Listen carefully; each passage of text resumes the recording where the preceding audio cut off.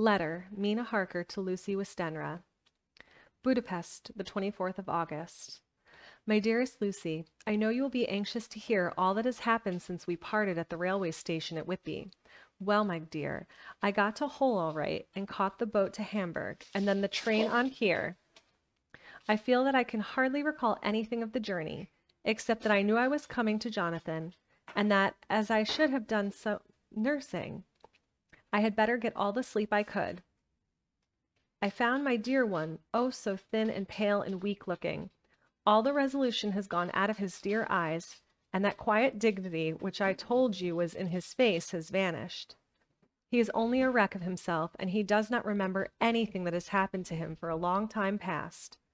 At least he wants me to believe so, and I shall never ask. He has had some terrible shock, and I fear it might tax his poor brain if he were to try and recall it. Sister Agatha, who is a good creature and a born nurse, tells me that he raved of dreadful things whilst he was out of his head. I wanted her to tell me what they were, but she would only cross herself and say she would never tell, that the ravings of the sick were the secrets of God, and that if a nurse thought her vocation should hear them, she should respect her trust.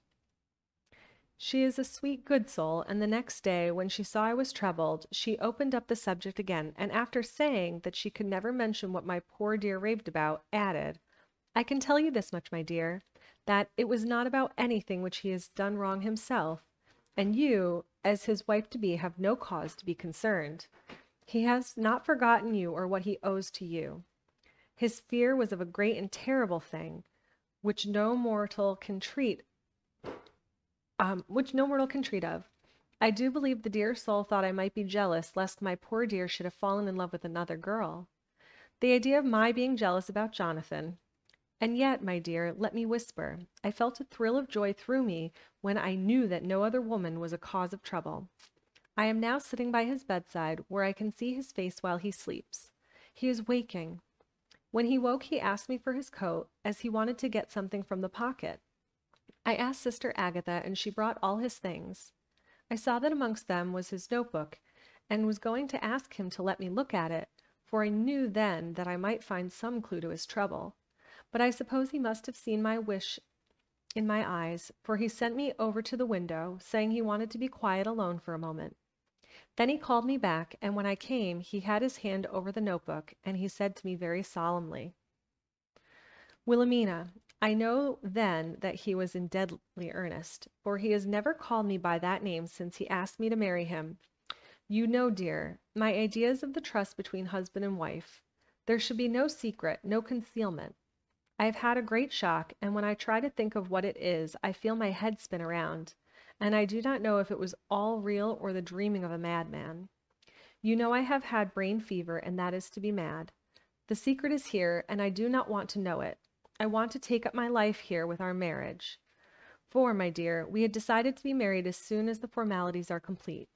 Are you willing, Wilhelmina, to share my ignorance? Here is the book. Take it and keep it. Read it if you will, but never let me know, unless indeed some solemn duty should come upon me to go back to the bitter hours, asleep or awake, sane or mad, recorded here. He fell back exhausted, and I put the book under his pillow and kissed him. I have asked Sister Agatha to beg the Superior to let our wedding be this afternoon, and am waiting for her reply. She has come and told me that the chaplain of the English Mission Church has been sent for. We are to be married in an hour, or as soon after as Jonathan awakes. Lucy, the time has come and gone. I feel very solemn, but very, very happy. Jonathan woke a little after the hour, and all was ready, and he sat up in bed, propped up with pillows. He answered his I will firmly and strongly. I could hardly speak. My heart was so full that even those words seemed to choke me. The dear sisters were so kind.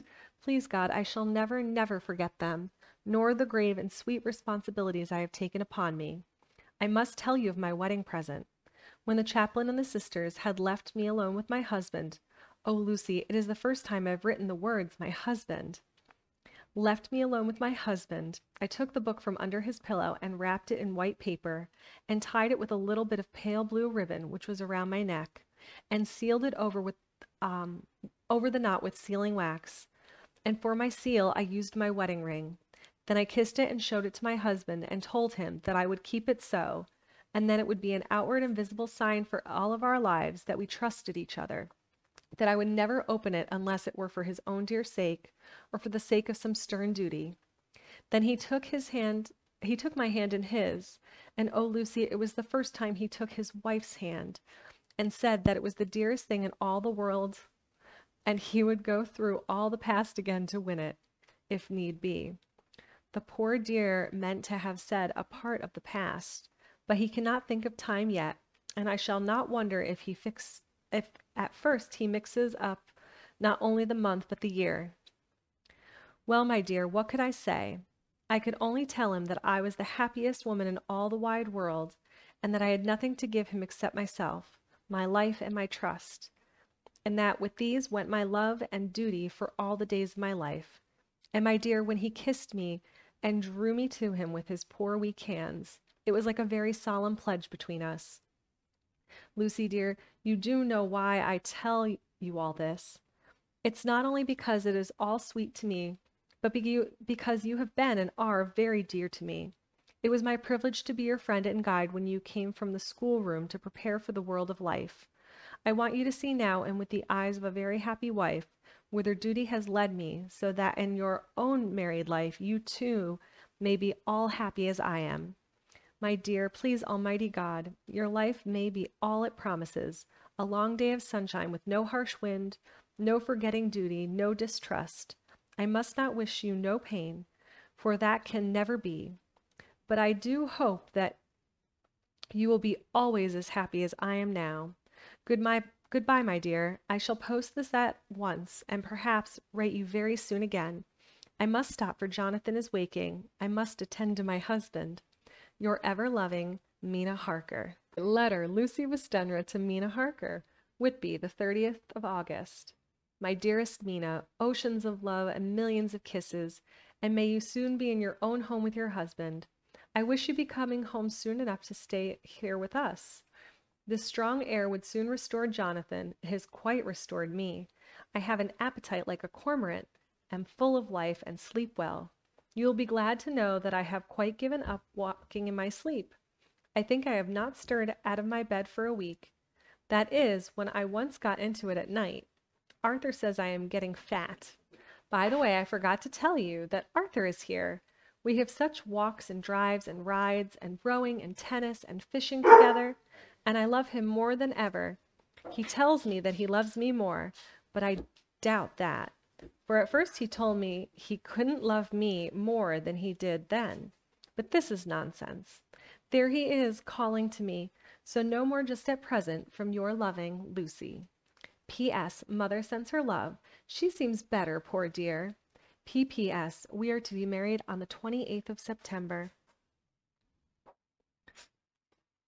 Dr. Seward's Diary, August 20th. The case of Renfield grows even more interesting. He has now so far quieted that there are spells of cessation from his passion. For the first week after his attack, he was perpetually violent. Then one night, just as the moon rose, he grew quiet and kept murmuring to himself, "Now I can wait, now I can wait." The attendant came to tell me, so I ran down at once to have a look at him. He was still in the strait waistcoat and in the padded room, but the suffused look had gone from his face, and his eyes had something of their old pleading, I might almost say cringing softness. I was satisfied with his present condition, and directed him to be relieved. The attendants hesitated, but finally carried out my wishes without protest. It was a strange thing that the patient had humor enough to see their distrust, for, coming close to me, he said in a whisper, all the while looking furtively at them, "They think I could hurt you. Fancy me hurting you, the fools." It was soothing somehow to the feelings to find myself dissociated even in the mind of this poor madman from the others. But all the same, I do not follow his thought. Am I to take it that I have anything in common with him, so that we are, as it were, to stand together, or has he to gain from me some good so stupendous that my well-being is needful to him? I must find out later on. Tonight he will not speak. Even the offer of a kitten, or even a fully grown cat, will not tempt him. He will only say, "I don't take any stock in cats. I have more to think of now, and I can wait. I can wait." After a while I left him. The attendant tells me that he was quiet until just before dawn, and then that he began to get uneasy and at length violent, until at last he fell into a paroxysm, which exhausted him so that he swooned into a sort of coma.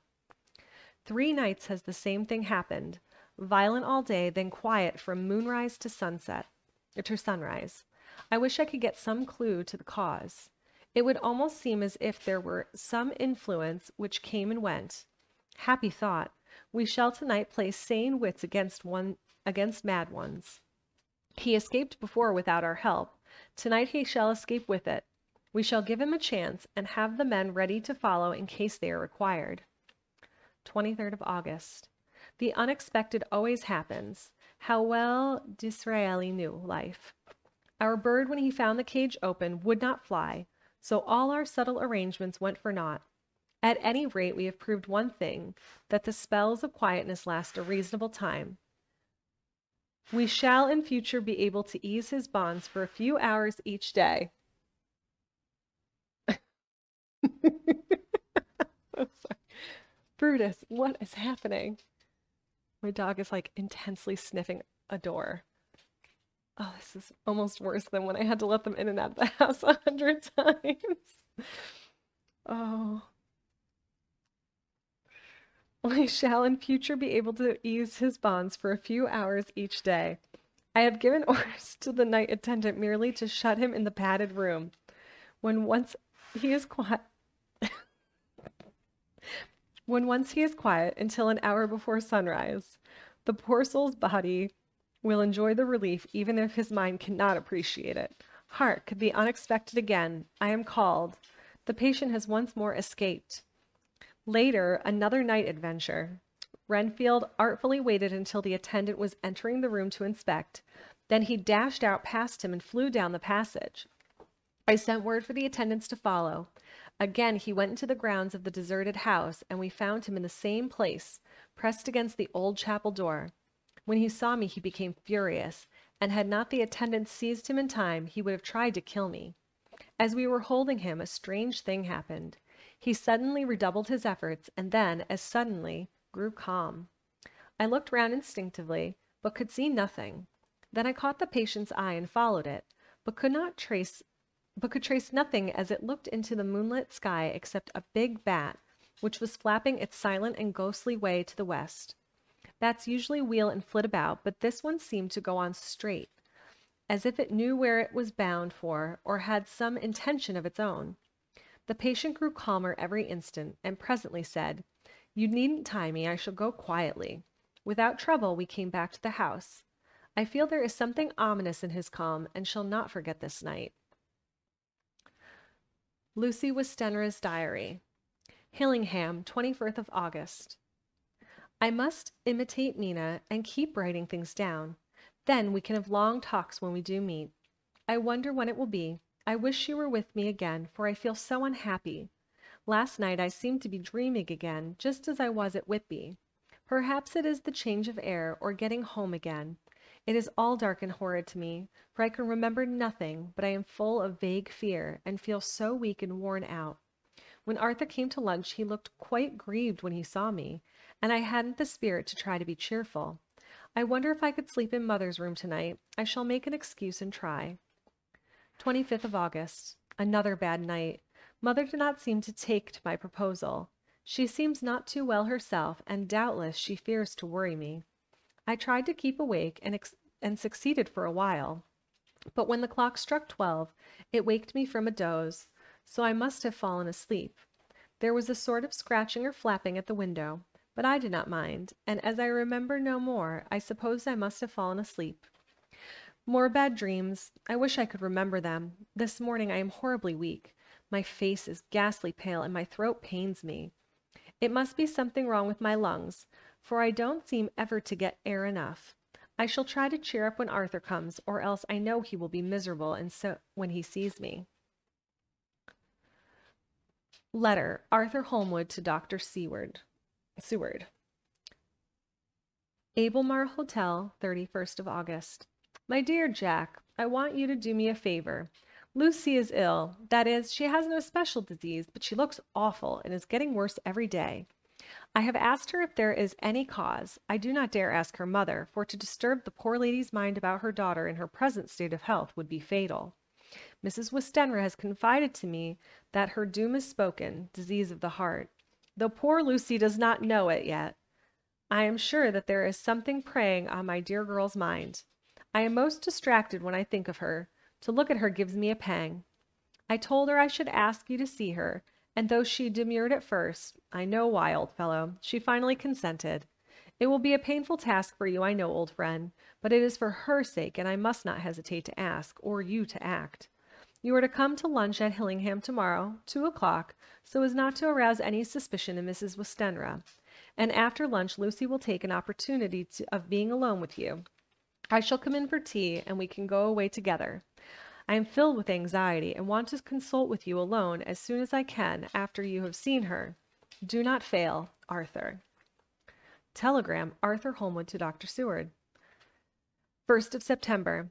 Am summoned to see my father, who is worse. Am writing. Write me fully by tonight's post to ring. Wire me if necessary. Letter from Dr. Seward to Arthur Holmwood, 2nd of September. My dear old fellow, with regard to Mrs. Westenra's health, I hasten to let you know at once that in my opinion there is not any functional disturbance or any malady that I know of. At the same time, I am not by any means satisfied with her appearance. She is woefully different from what she was when I saw her last. Of course, you must bear in mind that I did not have full opportunity of examination, such as I should wish. Our very friendship makes a little difficulty which not even medical science or custom can bridge over. I had better tell you exactly what happened, leaving you to draw, in a measure, your own conclusions. I shall then say what I have done and propose doing. I found Mrs. Westenra in seemingly gay spirits. Her mother was present, and in a few seconds I made up my mind that she was trying all she knew to mislead her mother and prevent her from being anxious. I have no doubt she guesses, if she does not know, what need of caution there is. We lunched alone, and as we all exerted ourselves to be cheerful, we got, as some kind of reward for our labors, some full cheerfulness amongst us. Then Miss Westenra went to lie down, and Lucy was left with me. We went into her boudoir, and till we got there her gaiety remained, for the servants were coming and going. As soon as the door was closed, however, the mask fell from her face, and she sank down into a chair with a great sigh, and hid her eyes with her hand. When I saw her high spirits had failed, I at once took advantage of her reaction to make a diagnosis. She said to me very sweetly, "I cannot tell you how I loathe talking about myself." I reminded her that a doctor's confidence was sacred, but that you were grievously anxious about her. She caught on to my meeting at once, and settled that matter in a word. "Tell Arthur everything you choose. I do not care for myself, but all for him, so I am quite free." I could easily see that she is somewhat bloodless, but I could not see the usual anemic signs, and by a chance I was able to test the quality for blood, for in opening a window which was stiff, a cord gave way, and she cut her hand slightly with broken glass. It was a slight matter in hand, but it gave me an evident chance, and I secured a few drops of the blood and have analyzed them. The qualitative analysis gives a quite normal condition, and shows, I should infer, in itself a vigorous state of health. In other physical matters I was quite satisfied that there is no need for anxiety, but as there must be a cause somewhere, I have come to the conclusion that it must be something mental. She complains of difficulty in breathing satisfactorily at times, and of heavy lethargic sleep, with dreams that frighten her, but regarding which she can remember nothing. She says that as a child she used to walk in her sleep, and that when at Whitby the habit came back, and that once she walked out in the night and went to the East Cliff, where Mrs. Murray found her, but she assures me that of late the habit has not returned. I am in doubt, and so have done the best thing I know of. I have written to my old friend and master, Professor Van Helsing of Amsterdam, who knows as much about obscure diseases as anyone in the world. I have asked him to come over, and as you told me that all things were to be at your charge, I have mentioned to him who you are and your relation to Miss Westenra. This, my dear fellow, is only in obedience to your wishes, for I am only too proud and happy to do anything I can for her. Van Helsing would, I know, do anything for me for a personal reason. So, no matter on what ground he comes, we must accept his wishes. He is a seemingly arbitrary man, but this is because he knows what he is talking about better than anyone else.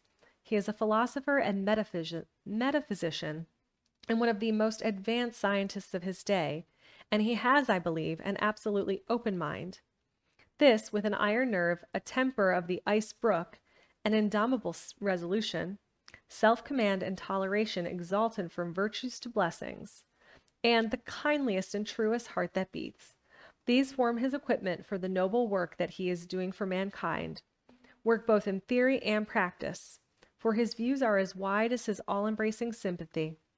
I tell you these facts that you may know why I have such confidence in him. I have asked him to come at once. I shall see Miss Westenra tomorrow again. She is to meet me at the stores, so that I may not alarm her mother by too early a repetition of my call. Yours only, John Seward. Oh, we got Van Helsing invited into the mix now.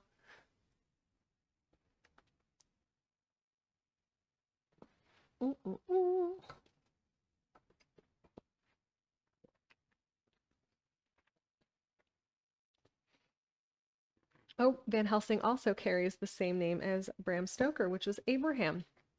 Letter. Abraham Van Helsing, M.D., D, Ph.D., Lit, etc., etc., to Dr. Seward. 2nd of September. My good friend, when I received your letter, I am already coming to you. By good fortune, I can leave just at once, without wrong to any of those who have trusted me. Were fortune other, then it were bad for those who have trusted me. For I come to my friend when he call me to aid those he holds dear. Tell your friend that when that time you suck from my wound so swiftly the poison of the gangrene from the knife that our other friend, too nervous, let slip, you did more for him when he wants my aid, and you call for them than all his great fortune could do. But it is pleasure added to do for him, your friend. It is to you that I come. Have then rooms for me at the Great Eastern Hotel, so that I may be near to hand, and please it so arrange that we may see the young lady not too late on tomorrow, for it is likely that I may have to return here that night, but if need be I shall come again in 3 days, and stay longer if it must. Till then, goodbye, my friend John Van Helsing. Letter, Dr. Seward to the Honorable Arthur Holmwood. 3rd of September. My dear Art, Van Helsing has come and gone. He came on with me to Hillingham and found that, by Lucy's discretion, her mother was lunching out, so that we were alone with her. Van Helsing made a very careful examination of the patient. He is to report to me, and I shall advise you, for of course I was not present all the time. He is, I fear, much concerned, but says he must think. When I told him of our friendship and how you trust to me in the matter, he said, you must tell him all you think. Tell him what I think, if you can guess it, if you will say. Nay, I am not jesting. This is no jest, but life and death perhaps. Perhaps more. I asked what he meant by that, for he was very serious. This was when we had come back to town, and he was having a cup of tea before starting on his return to Amsterdam. He would not give me any further clue. You must not be angry with him, Art, because his very reticence means that all his brains are working for her good. He will speak plainly enough when the time comes, be sure. So I told him I would simply write an account of our visit, just as if I were doing a descriptive special article for the Daily Telegraph. He seems not to notice, but remarked that the smuts in London were not quite so bad as they used to be when he was a student here. I am to get his report tomorrow if he can possibly make it. In any case, I am to have a letter. Well, as to the visit, Lucy was more cheerful than on the day I first saw her, and certainly looked better. She had lost something of the ghastly look that so upset you, and her breathing was normal.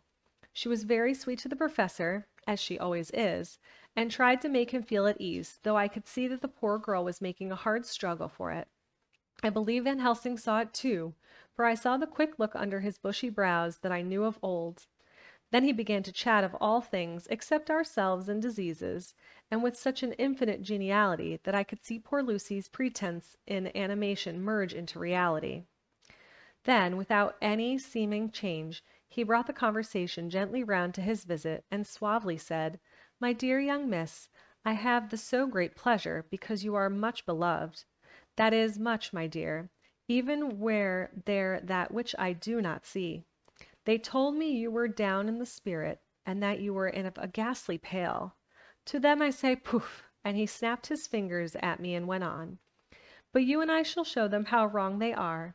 How can he, and he pointed at me with the same look and gesture as that with which he once pointed me out on his classes, on or rather after a peculiar occasion which he never fails to remind me of, know anything of a young lady's? He has his madmans to play with, and to bring them back to happiness and to those that love him. It is much to do, and oh, but there are rewards. In that we can bestow such happiness. But the young ladies, he has no wife nor daughter, and the young do not tell themselves of the young. But to the old, like me, who have known so many sorrows and the causes of them. So, my dear, we will send him away to smoke the cigarette in the garden, whilst you and I have little talk all to ourselves. I took the hint and strolled about, and presently the professor came to the window and called me in. He looked grave, but said, I have made careful examination, but there is no functional cause. With you I agree that there has been much blood lost. It has been, but is not. But the condition of her are in no way anemic. I have asked her to send me her maid, and I may ask just one or two questions, that so I may not chance to miss nothing. I know well what she will say, and yet there is cause. There is always cause for everything. I must go back home and think. You must send to me the telegram every day, and if there be cause I shall come again. The disease, for not to be all well is a disease, interests me, and the sweet young dear, she interests me too. She charmed me, and for her, if not for you or disease, I come. As I tell you, he would not say a word more, even when we were alone. And so now, Art, you know all I know. I shall keep stern watch. I trust your poor father is rallying. It must be a terrible thing to you, my dear old fellow, to be placed in such a position between two people who are both so dear to you. I know your idea of duty to your father, and you are right to stick to it. But if need be, I shall send you word to come at once to Lucy, so do not be over anxious unless you hear from me. Dr. Seward's Diary, 4th of September. Zoophagous patient still keeps up our interest in him. He had only one outburst, and that was yesterday at an unusual time. Just before the stroke of noon, he began to grow restless. The attendant knew the symptoms, and at once summoned aid. Fortunately, the men came at a run, and were just in time, for at the stroke of noon he became so violent that it took all their strength to hold him. In about 5 minutes, however, he began to get more and more quiet, and finally sank into a sort of melancholy, in which state he has remained up to now. The attendants tell me that his screams whilst in the paroxysm were really appalling. I found my hands full when I got in, attending to some of the other patients who were frightened by him. Indeed, I can quite understand the effect, for the sounds disturbed even me, though I was some distance away. It is now after the dinner hour at the asylum, and as yet my patient sits in a corner brooding, with a dull, sullen, woebegone look in his face, which seems rather to indicate than to show something directly. I cannot quite understand it. Later, another change in my patient. At 5 o'clock I looked in on him and found him seemingly as happy and contented as he used to be. He was catching flies and eating them, and was keeping note of his capture by making nail marks on the edge of the door between the ridge of padding. When he saw me, he came over and apologized for his bad conduct, and asked me in a very humble, cringing way to be led back to his own room and to have his notebook again. I thought it well to humor him, so he is back in his room with the window open. He has the sugar of his tea spread on the windowsill, and is reaping quite a harvest of flies. He is not now eating them, but putting them in a box, as of old, and is already examining the corners of his room to find a spider.